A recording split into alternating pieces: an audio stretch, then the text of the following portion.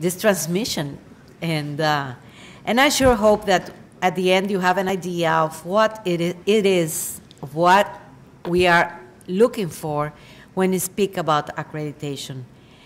Today I'm representing Middle States Commission in Higher Education. I am a vice president at the Commission of Higher Education, and the university that we're sitting at, right now you're sitting outstanding, the New Jersey City University is a member of our organization. The work that we do is all about accreditation, and what this means, it's something that has been a convention between regional accreditors in the United States. It's an agreement. And what we hope to do is to inform the public. All of us are interested in informing the public about the strength of our higher education system in the United States and elsewhere that we do accreditations. So this is what we're looking after. This is what we're looking forward into the next spring of 2020 to be able to do the same for New Jersey City University. And that's the reason why I've been here, we have been here, and working with your design for the self-study report since the beginning of April. I think it was April the 1st was the date that I received your design. So we accredit, and as the slide mentions, we demonstrate that this institution, just as any other institution, is engaged, is really committed to continuous self-assessment. So that means that everything that we do has to show that has been assessed, and that assessment is kind of a mantra with us. So we need to assess everything, okay? Every standard, even though it doesn't include the word assessment in its context, in the definition, maybe it has the word and the actions of assessment embedded in it. So there's no standard that can go or can be evaluated without assessment.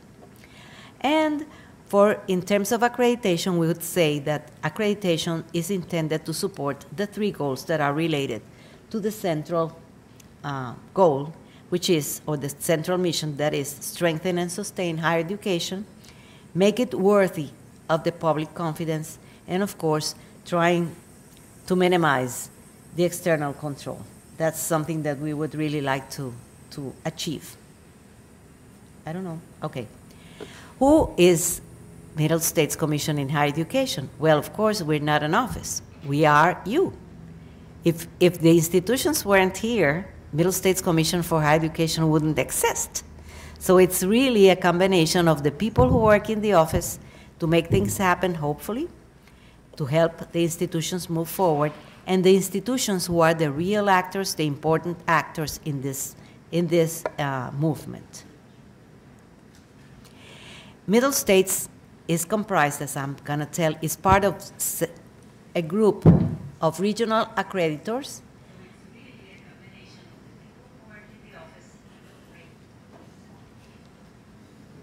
Okay. It's a combination of different regional accreditors, of which the dark blue covers the western states, and the center, I don't know why California is different, but there must be an explanation for that. And the central part has a different one, it's Higher Learning Commission. The lower part of the map, the blue, the light blue, the real turquoise blue, is SACS, that's the Southern Association of Colleges and States. And Middle States is the blue on the eastern coast up there. That includes New York, Pennsylvania, and basically that's all you can read because the rest of the states are very small, but they are right there. It's Delaware, New Jersey, Maryland, and if you see down in the map, for some interesting reason, not related to geography, not at all, Puerto Rico is included in Middle States and the U.S. Virgin Islands. We have also the British Virgin Islands, but we did not include them here because we didn't want to go into areas that are not related into the United States, not in this slide. But the British Virgin Islands are also accredited, and so are certain universities in several other parts of the world. So it covers the accreditation process is just as good for any institution in the United States. It's only that our region is called the Mid-Atlantic, so we call it Middle States. And in the mainland, these are the states, as I told you, that are included in the region, and overseas you can see a display of the other countries into which we have gone. And currently, certain institutions, not all, have accreditation by Middle States. At this point, our portfolio exceeds 530 accredited or candidate institutions, because we are bringing 4 new institutions. They're not yet there, but we're bringing 4 more to the June's Commission meeting.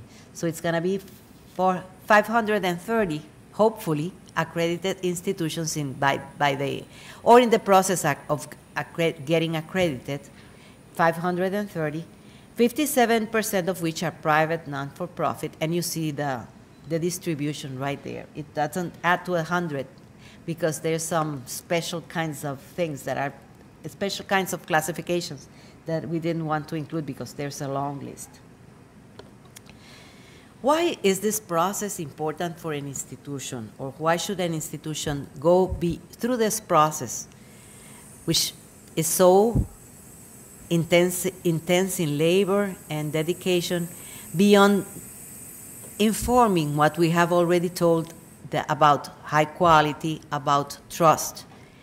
Well, in terms of trust, schools go through, universities go through self-evaluation. We devise our own program of evaluation.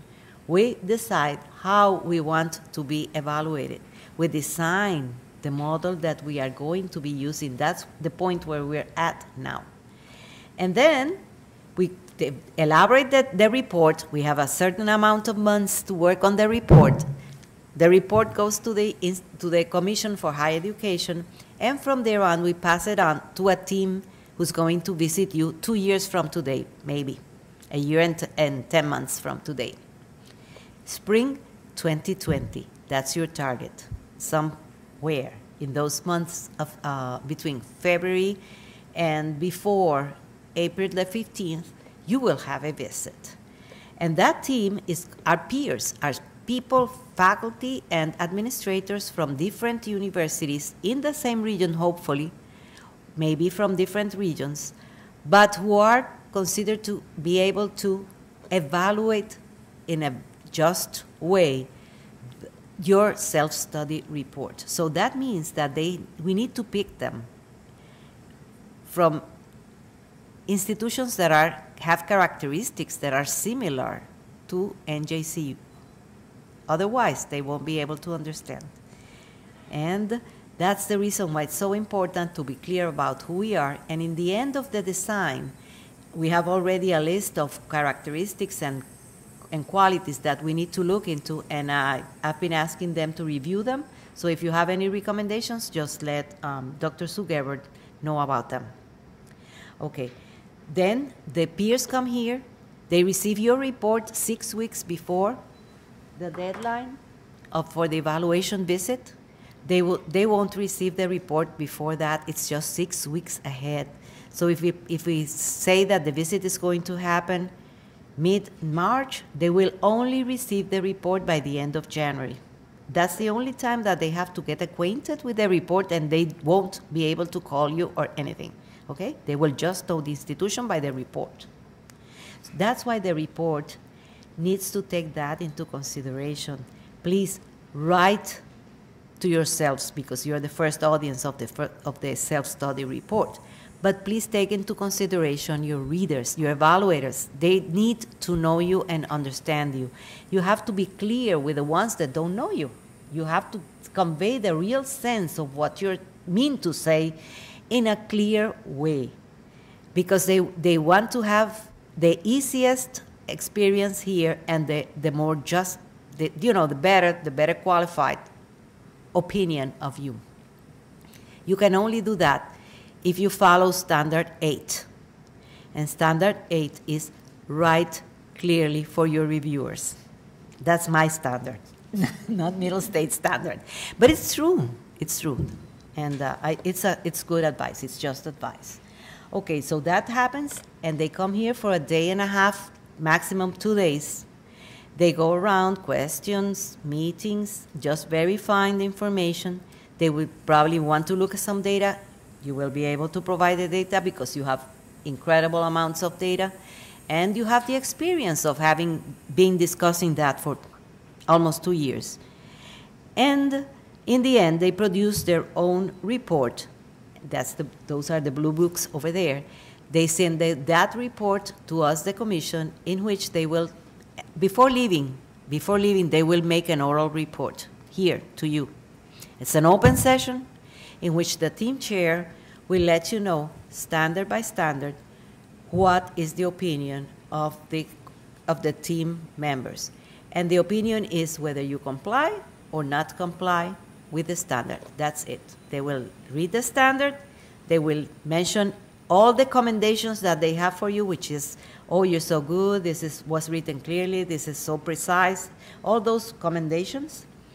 If they have any collegial suggestions, they will write them there and let you know in the oral report. And if they have any recommendations, they will let you know there too.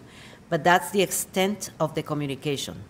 Standard by standard, it will be repeated 7 times. And that's it. At the end of the 7th one, everyone will pack everything and leave the room, because the commission is the only one, the Commission of Higher Education is the only one that can make a decision on whether the institution gets accredited or not. So the team will not be able to do that. What they will tell you is whether they find you in compliance at this point with each standard and any recommendations or suggestions they have for you, for the institution. This report will then go to the commission. Those are the hands that you see there. Your president is a member of the Commission of Higher Education, probably by June, and that's when the report will be analyzed by the commissioners and a decision on accreditation for the institution will be reached. That decision we will have to address to the U.S. Department of Education first, and now by federal regulation, it will take a week after we send it to the U.S. Department of Education until we can tell you what the result is. So now because of this regulation, we cannot tell immediately the institutions until a week goes by. I need to tell you that because whereas before, immediately after the commission, you could call and they could tell you, not now. That's not the rule now. Oh, this one's, okay. The accreditation process then has been changed to make it much more continuous, agile, and not to allow the institutions to forget about their self-study and their assessment data. So we are starting a new process called the Annual Institutional Update. And its real name is AIU. Everything we refer to by those letters, AIU, the Annual Institutional Update. It's an electronic device. It's an electronic platform created to gather data from different sources that describe every one of the institutions that's in our portfolio.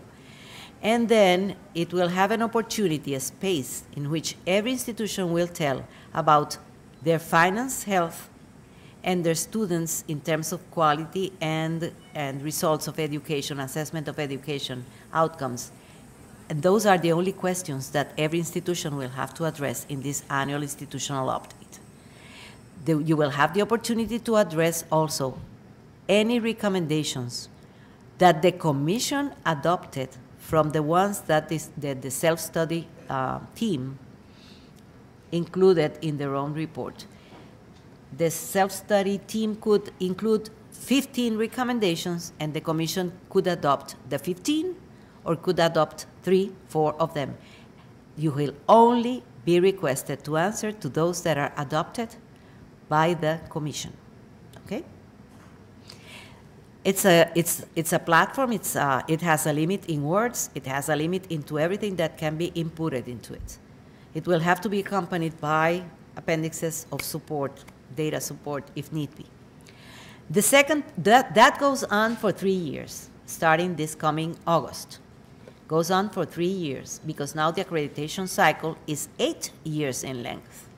So the annual institutional updates is filled out 3 times after a visit, and then the 4th year, it's a summary of those previous annual institutional updates, what you will be having to report, and it's called the midpoint peer review, or MPPR for short. MPPR. It's just the same thing as, or intends to take the place of the previous PRR. Those of you who had been here a certain number of years know what the PRR is. It's the Periodic Review Report. It used to be filled out every 5 years, which is midpoint in the accreditation cycle, the way it was before. But since the accreditation cycle has been shortened to 8 years now, the midpoint peer review occurs on the 4th year after a self-study evaluation report. That's why you will fill 3 annuals and the midpoint peer review. And then from there on, 3 more, and then you will have your self-study report on the 8th year after this. So that's the engagement, that's the process for that we are just starting in this time of the year for NJCU. What we work with is what we call the requirements of affiliation and standards of accreditation, which are, you all have them, you all have access to them. It's the yellow and white booklet with red letters on them. That one spells out each one of the standards of accreditation, the way they need to be read and worked upon, and then underneath every standard, there's a certain number of criteria.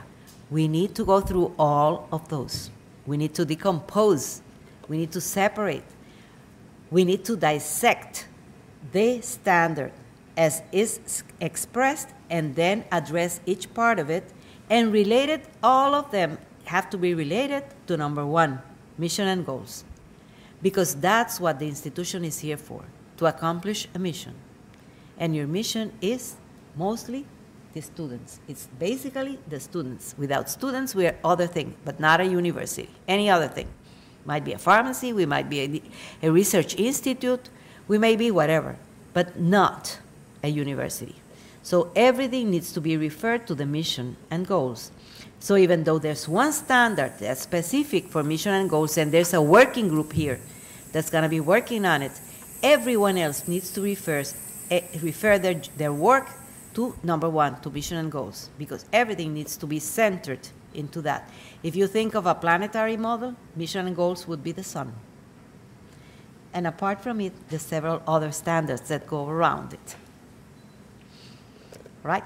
Ethics and integrity is the second one, which sometimes is challenging when you look at it, guessing what is it that we're supposed to inform here.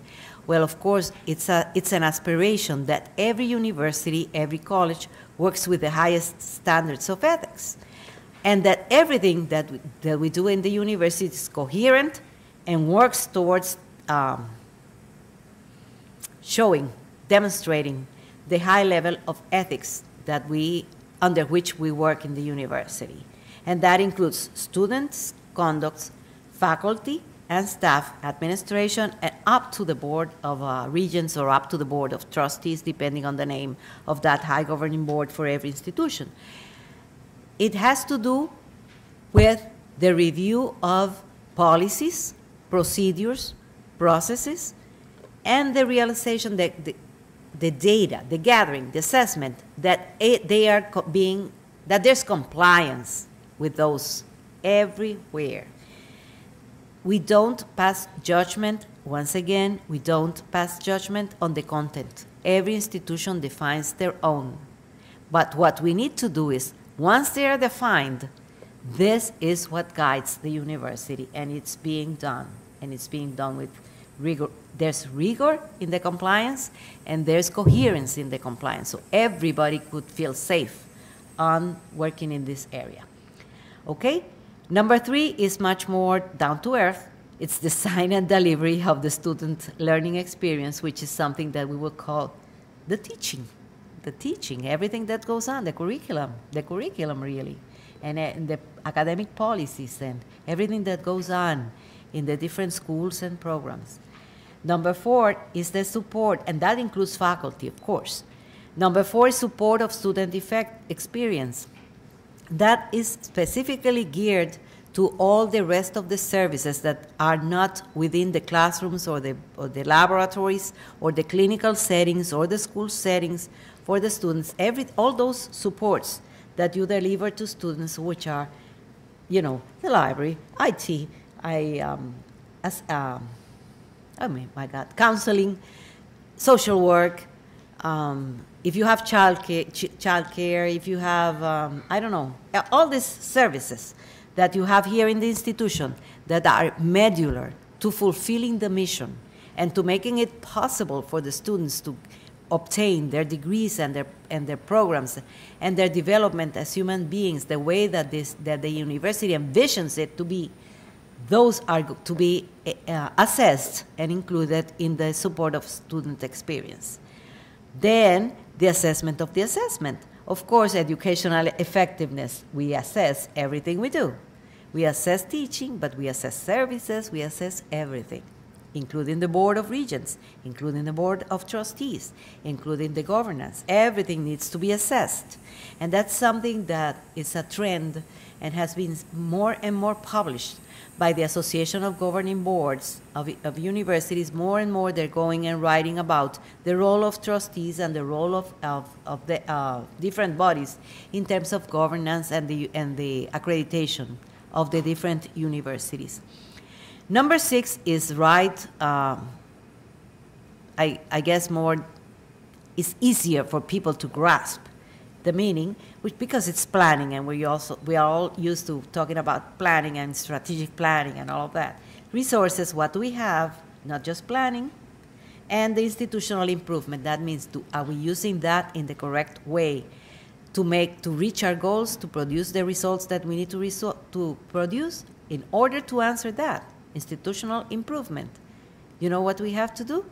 Assess, and reach conclusions. So it's a matter of gathering data, asking the right questions, gathering data, and then evaluating what the data means in terms of the institution. And of course, the last one is governance, leadership, and administration, because we want to know, in terms of the institution itself, how is it working with its own procedures, policies, and everything that goes on in the university. So it's a dynamic way of looking at the institution, and the way in which poetically or storytelling that we want to look at the standards is an accredited institution of higher education has an appropriate mission. You design and devise your own mission. It's appropriate to you. And that's one question for the working group that's working standard 1. Is it appropriate? Well, number 2, lives it with integrity. Number 2, delivers an effective student learning experience. That's standard 3, and supports it overall with student experience both inside and outside of the classroom. And that would be standard 4. That's geared to mission and the way it works for students and the academic area of the university. An accredited institution of higher education assesses its own educational effectiveness, needs to do that, and that's the work that we're all immersed now. Uses planning, resources to ensure the institutional improvement. So that's another question. Are we really using them to improve what's happening in the university? And in the end, it's characterized by the effective governance and leadership that everybody here displays. But beyond that, because we like to be nice and good and wide in scope, we have the requirements of affiliation. These are requirements that we need to address within the self-study because they relate, some of them relate to the standards, some don't. The ones in blue are the requirements of affiliation, and the other ones, and the ones in yellow are related to missions, to standards directly. And these are the 15 that are requirements of affiliation, and those we need to address because we need to be responsible for this. For example, we need to know that this institution is authorized to operate. That's not Middle States territory, that's the state of New Jersey, who licenses you to operate. Well, we need to know that you're licensed and that your license is current, because we have found institutions that are not licensed to operate by anybody. So, but we don't deal with that. So this is a matter of showing the evidence. This is evidence, okay? Number 2, the institution is operational. Of course, you need to be operational. What university is not is a university if it doesn't have students? Only when it's summer, it may be not even then. Or if you have a strike.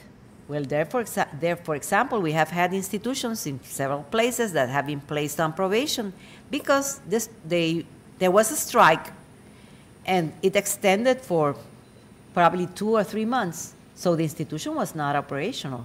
And if the institution is not operational, it's closed, it's not doing its work, then we need to inform the U.S. Department of Education because they are receiving, or if they are eligible for Title IV grants.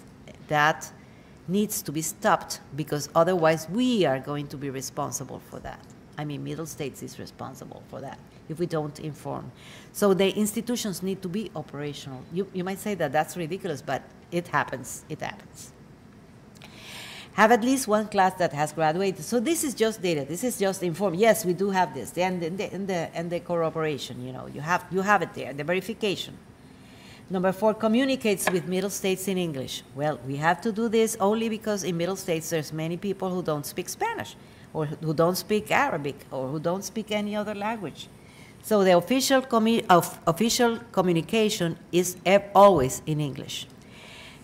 We have many institutions in parts of the world who speak other languages, and we understand that their own documents, for their own purposes, might be written in that other language. So we have to take that into consideration, because then when we send teams, we need to include people who speak that other language. Not all of them, but at least 1 or 2, in order that we need to check or verify documents. Because there's a relationship with the state that needs to be in the language. That's the official language of the place that we are at. Okay. Compliance with government policies, regulations, and requirements. If you're required by the state to have a staircase every 30 feet, well, you must show, because if it's a requirement of the state, that you have those staircases every 30 feet. That's not Middle States, but you have to comply because those are requirements.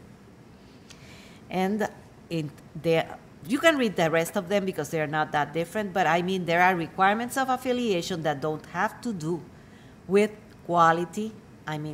It's just compliance. We have to do that, okay? And they're imposed by other institutions. And these are answered mostly easily because it's, yes, we have it, and here's the evidence. But it needs to be part of the self-study report.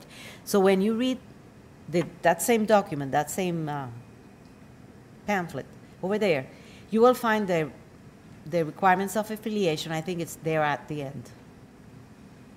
I think first are the standards, and after the standards, they don't have them? No? They should. All right. And then we have the verification of compliance. That's a different one. And that's another part that we need to address within the self-study report, or side by side with the self-study report. And this is something that we need to inform. The way the regulation is now, we have to inform Middle States about 3 months ahead of the self-study report visit that we comply with all of this. It's a different document. I don't know if you have it here. Do you have the verification of compliance here? Thank you.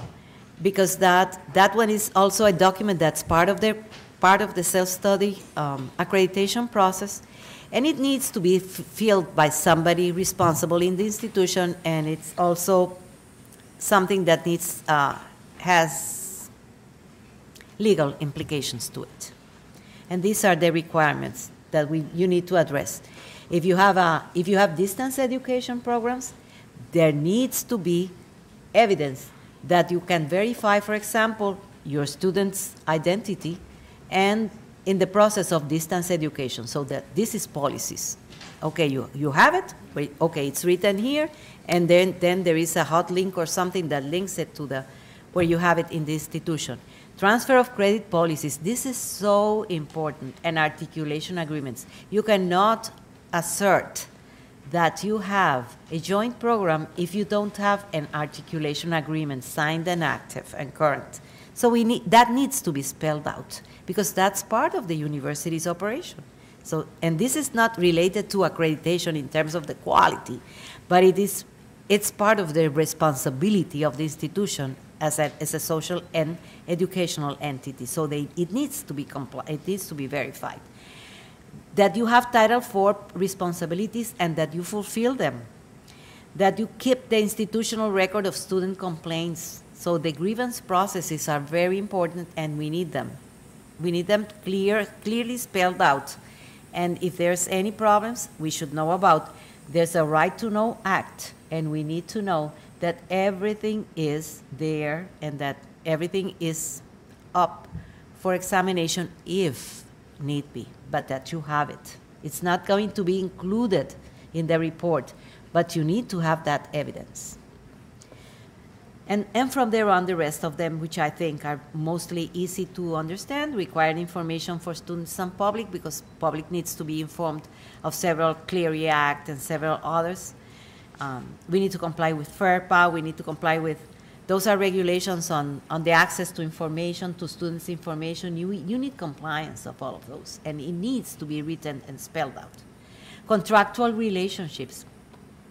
This is not contractual relationships for the cafeteria services or for cleaning. No, that's not it. It's contractual relationships if you have contracted with university, the next doors. It's called Next Door University. And if you have contracted with them to teach 20% of your courses, there needs to be a contract that needs to be prepared and informed to Middle States, because those are contractual relationships that do affect the delivery of the educational experience. But we do not mean other types of contracts for repair, roof repair. No, that's not it, because we have had questions about it. No, okay. And the assignment of credit hours, because we need to know that every course that's 3 credits is valid for the amount of hours that we have informed the Department of Education, for that, because there's something there that needs to be informed to the Department of Education, and we want the university to be clear on all aspects. And if there are conversions or if there are any transitions, they need to be explained. We cannot tell a university how to do its job, but we will ask you to have the evidence of how you reached that decision and to have the reasons for it. Okay. The self-study process. We have a steering committee, we have working groups, and then we have the whole community, of course. And we want to make it clear that what you need to do is to focus on your own work, focus on what you do every day, and then try to please present it in the more concise and coherent way in the documents, so that we can address the standards and the requirements of affiliation. Never forgetting that everything that we do needs to be mission related, mission and goals related, and priorities, of course. So we need to oversee the compliance report. You need to oversee that report is already filled out, and this process for us takes between 2.5 or maybe 2 years up to your next visit. Year 1, that's already started since last fall.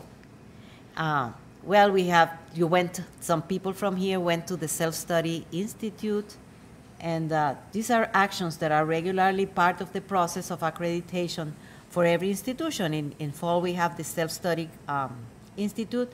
The steering committee was probably appointed or chosen or designed. And of course, the liaison. you pick a schedule for the self-study preparation visit. This didn't happen this time because the liaison for this institution retired from Middle States. And I just started with them back in February, so we had to appoint this visit really about a month ago, but it's something that couldn't be avoided. During the spring, which is where we are now, you determine the groups that will be needed, but you have already all of them. You include the designations, and the staff liaison conducts the SME, conducts a self-study preparation visit. That's what I'm doing today. And you afterwards, I will receive at some point during the next 2 months, hopefully, I will receive the self-study design from the institution with all the gadgets that we have spoken about today, hopefully, or some of them, the ones that you decide that you're going to address. And then you will send that model, that design to me. I'll read again and probably approve it. And from there on, you can start working right away because it's not going to change basically. But that's the way that it should happen. Next fall, your steering committee works hard, working on everything, and the working groups gathering information and all of that. They submit reports and the team begins to assemble the compliance documentation. And next spring, I will be addressing Dr. Henderson, Dr. Sue Henderson, with a letter telling her, Doctor, I have 2 candidates to be the team chair for your institution. And these are the names, and this is where you can find them. These are their qualities, their attributes. See if you can accept any of them. And then Dr. Henderson has the opportunity to accept or reject my proposition. I hope she accepts one of them because it has happened to me that they reject both. And so I have to start working again, trying to find another pair of team chairs. The reason I inform too is because I tell them in the letter, if you can't accept candidate number 1, and if you have any conflict or see any conflict with that person, please look at candidate number 2. Otherwise, I will appoint his or her immediately unless you tell me not to. So it's a long process because the letters go out, they take time until they return, until they decide if they want a person. No, I don't want a provost as my team chair. I want a president, but this one person was president and retired. No, I want an active president. So this, and then I am competing in choosing team chairs with 70 other institutions because everyone needs a team chair. And every time we go on accreditation, we have about 70 at the same time. So my pool of candidates reduces each time as long as this goes. So I try to have the best team for you as soon as possible. We set the dates once we have the team chair. We will only have the team chair once it's agreed with the institution, and then I'll inform the person who was chosen. And that person has the capability of saying, no, I don't want to be the team chair for that institution, and there I start again. So it's an iterative process. It may take long. So, and then if we reach an agreement, then I send a letter to everyone telling, okay, you're visiting this institution, president, this person is going to be the team chair. Please talk together and set a date for the preliminary visit of the chair. That's going to happen 4 months before the visit, and hopefully set a date for next year, for spring 2020, in which you will be able to receive the team visiting your campus. And by that time, we will be receiving drafts from, while we're doing that, you will be very busy receiving drafts and everything from the working groups and all of that. Third year, fall, the campus community and the board, everybody here will be reviewing the draft. We'll be working on final decisions on the draft. You will send the report, the draft report, to the team chair, and that person will come here during the months of October or November 2019 and visit with you for a day or day and a half. And we'll have the draft of your self-study report. So that person is going to meet again with the steering committee, with the working groups, with faculty, with students, with everybody, going through the draft of the report now. and working with you back and forth so that that you can make the fine tunings and the follow recommendations, not from me then, but from the team chair. Okay? And the compliance report, the way that it is now, should be sent approximately at that same time to the commission, because it's sent about 4 months ahead. And in spring, we will have the visit here and the team report and the institutional response, because you have the opportunity to respond to that team report once it's uploaded into the commission's website. And in spring, then the commission meets and decides. What can happen? Well, we can find that everything is great and wonderful and lovely, and we will only have to address significant accomplishments, which is my best hope, significant progress, which is wonderful too, exemplary or innovative practices, you know, everything good, everything fine. We will hopefully discuss suggestions, which are collegial words to you, my advice, recommendations, which carry a heavier weight, and requirements, I guess, are going away, hopefully, are going away. At this point, they still exist, and requirements mean you have to do this. It's not your choice. You have to do it. The best possible outcome, and I'm wishing that for you, is the dark green reaffirmation of accreditation. That's what I would love to see every time, anytime. In the case that that doesn't happen because there is concern that you may not comply with any standard or are not, in the sense of the team, complying with one standard or one requirement of affiliation, then there will be some follow-up.